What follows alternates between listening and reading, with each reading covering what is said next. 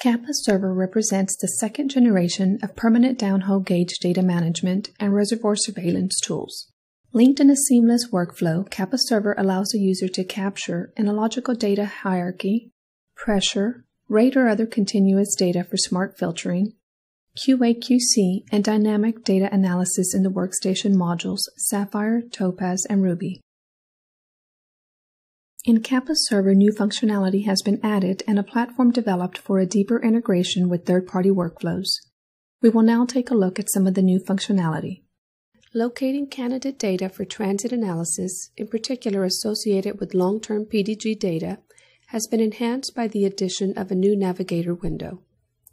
When used in association with the zoom functions, it is now straightforward to identify, for example, a single or multiple buildups for analysis. The second-generation wavelet algorithm means a greater user control over filtered data by strictly ensuring real data points are used in the subsequent analysis. This provides the user with greater choice over filter systems.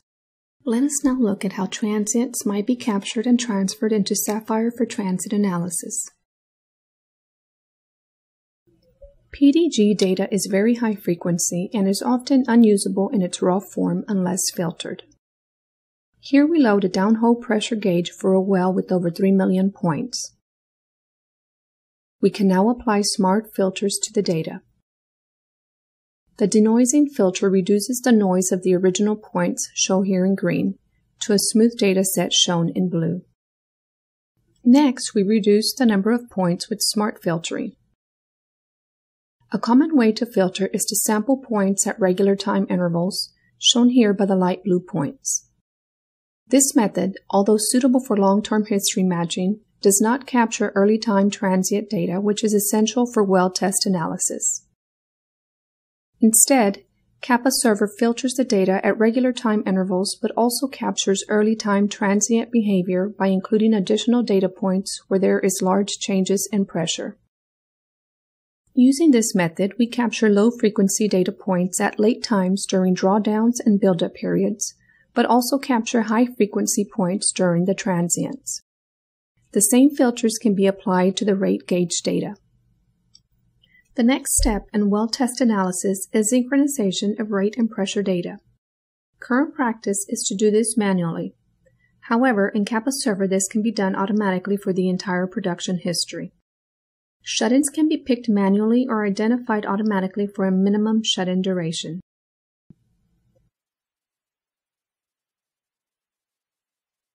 The filtered rate gauge is then corrected to 0 rate during the identified shut-in periods.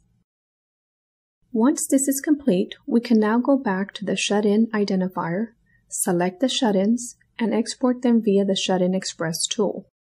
Fully synchronized and filtered buildup data from PDG gauges is now ready for analysis in Sapphire. The example we have just looked at is using KAPPA Server to capture high-frequency, high-resolution pressure data, wavelet filtering, and subsequent drag and drop into Sapphire for pressure transient analysis. The same workflow can also be used to filter long-term, low-resolution rate data and associated pressures for rate transient analysis in Topaz. New to KAPPA Server is Georeference Wells with multiple bitmap layering and Google Map interface. When defining a new map, we can now define reference coordinates. This can be done from a local grid or by selecting from Georeference. Here we obtain our georeference by searching a location in Google Maps and then selecting a new reference point. Location reference image overlays can then be imported. These could be maps which may influence production, such as property or saturation maps. Within the Layer Manager, the hierarchy and transparency of the layers can be adjusted. Possibly the most important development in KAPPA Server is the addition of Open Server technology. It allows third-party applications to access data stored in KAPPA Server. This might be raw or filtered data, analysis results from workstation documents. The Open Server technology will be further developed to include access to other KAPPA Server objects such as PVT, relative permeability data, maps, and other technical objects. Let us look at two possible applications. A client uses KAPPA Server to connect to and filter PDG data. They also store rate data and well test analysis results. The company uses Petrel and subsequently performs Eclipse simulations. It is possible to write a plugin to pull the K-Server data automatically when the simulation is run, thus saving tedious data loads for the engineer and reducing the possibility of error. A user requests for pressure and rate history using the specifically developed Petrel plugin from within the Petrel RE application. The plugin automatically connects to KAPPA Server via the Open Server interface, requesting for pressure and rate data for a selected well or group of wells. Open Server sends the requested data to the plugin. This data is automatically saved in the Petrel data hierarchy.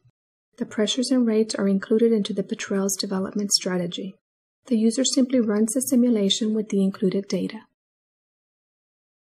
For more information, contact support at kappaeng.com or your local KAPPA office.